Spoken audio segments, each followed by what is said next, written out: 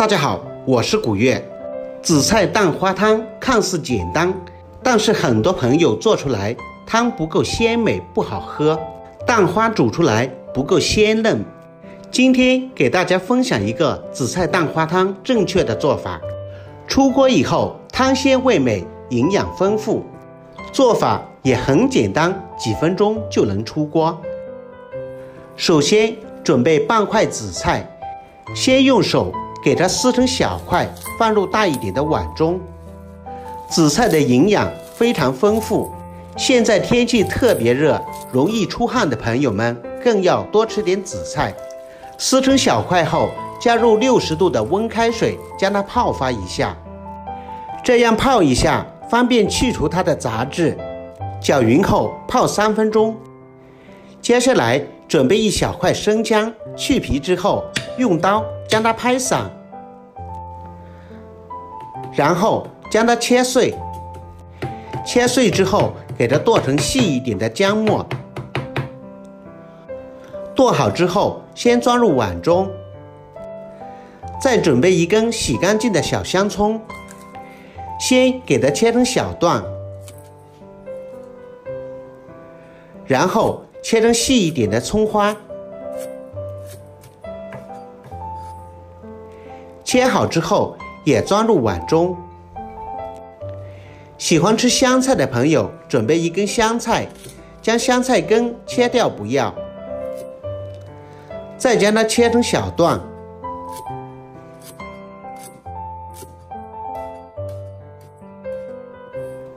切好之后也放入碗中备用。泡好的紫菜用漏勺将它清洗一下，然后将里面的水分给它挤干。挤干之后再次倒入大碗中，再加入1小坨猪油，先放一边备用。接下来锅里面根据家庭人口加入清水，开大火先将水烧开。趁这时间准备小碗打入3个母鸡蛋，可以加几滴白醋去腥，然后用筷子充分的将鸡蛋打散。这里稍微要久打一下，将蛋清蛋白充分的打醒，这样做出来的蛋花才会更细腻。锅里面的水烧开后，加入食盐，用勺子给它搅匀。搅匀后，先将火关掉，然后将打好的鸡蛋液慢慢的倒入锅里面，用水的余温将鸡蛋液给它烫熟。很多朋友是开着火沸水下入鸡蛋液，那样鸡蛋液一下锅就变老，吃起来就不鲜嫩。这样关火用余温给它烫熟，鸡蛋花也更加的漂亮。鸡蛋凝固后，加入切好的姜末。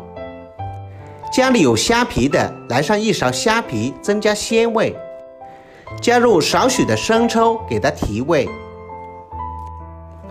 再开火，用最小的火稍微给它加一下温，然后加入切好的葱花和香菜末。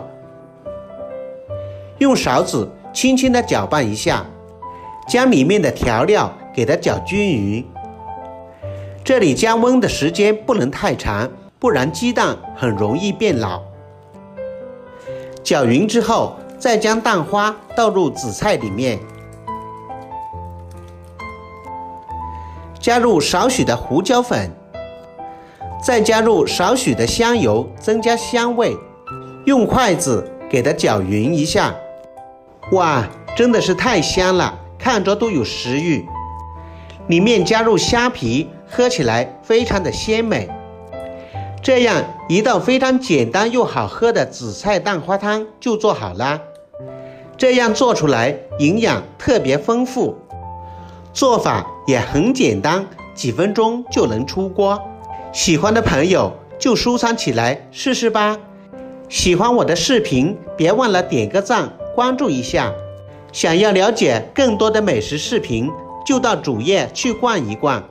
好了，今天的视频就为你分享到这里，感谢您的收看，我们下期再见。